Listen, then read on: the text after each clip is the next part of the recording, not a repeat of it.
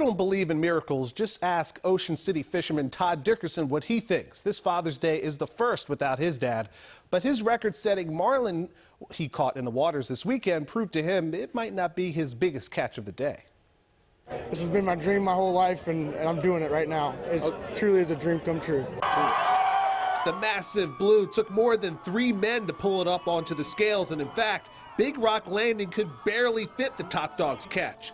Todd Dickerson is the record-setting angler and owner of the boat, the Top Dog, from Ocean City, Maryland. It was Dickerson's father that got him into fishing, and it's only fitting he hauls in this big blue on Father's Day weekend. Hey, my dad passed away 4 months ago today.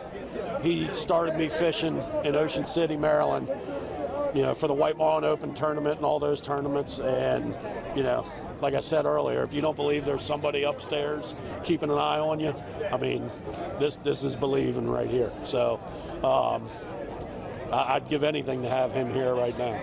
This was a historic fight with the Marlin, and the crew of the Top Dog will never forget.